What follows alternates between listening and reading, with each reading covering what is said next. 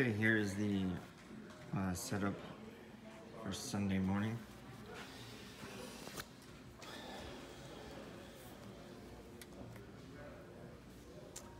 $98.18. Just gonna bring this up, and we want to put this auto lock under general display brightness to never. And then once that's set to never, the screen won't go off, and we can unplug it and move it.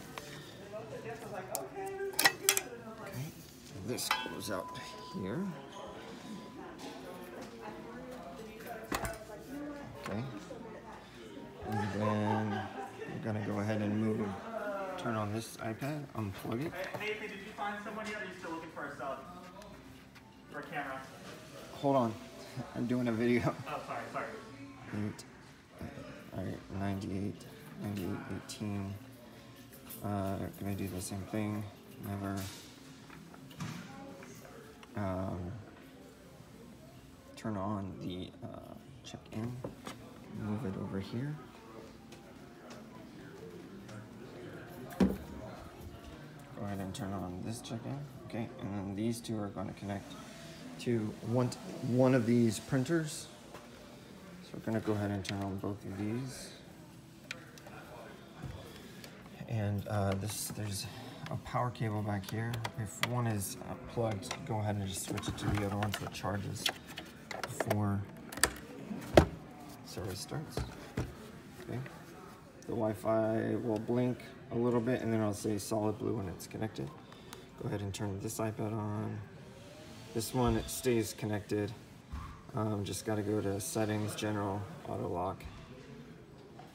Never turn off so that the screen doesn't turn off. Then go turn on the check-in station. Okay, and then we can go ahead and it says it's connected to the Brother main.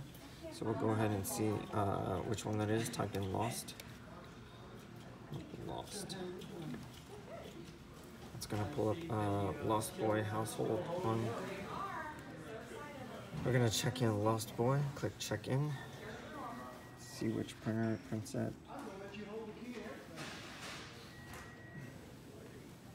And if it doesn't print there, that means we need to reconnect it. There it goes. Okay. So this is the main one. And we're gonna leave that here with it plugged in. And go ahead and move this one to the other table. Okay. So this part is done. And then the last thing we need to do over here, besides move this cable out of the way, is make sure that this is on. Just hit the keyboard, okay? So logging into the screen is double tap the balloon, triple tap the balloon. Move the printer over, out of the way. That's supposed to be hidden because no one's supposed to be using that but the leaders. And then if this comes up and it's not connected, hit the reconnect button. And if at some point it's actually saying it's just not connected to the internet, this computer has to be completely restarted. But it looks like we're good, so we can type in lost and see, go to Lost Boy.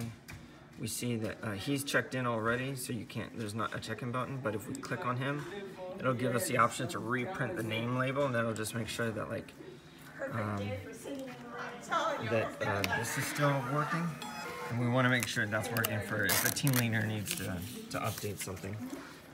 We're good to go. So that's the full Sunday morning printer check-in, and it looks like everything's up and running, except you do one final check-in. If you see, there's no red bar here. It says it's printing to labels mobile. This is the mobile printer, and this one's saying it's not connected. So what we have to do is make that go away, bring this up, that gear symbol, go to printer settings, and up here it's saying please connect a label.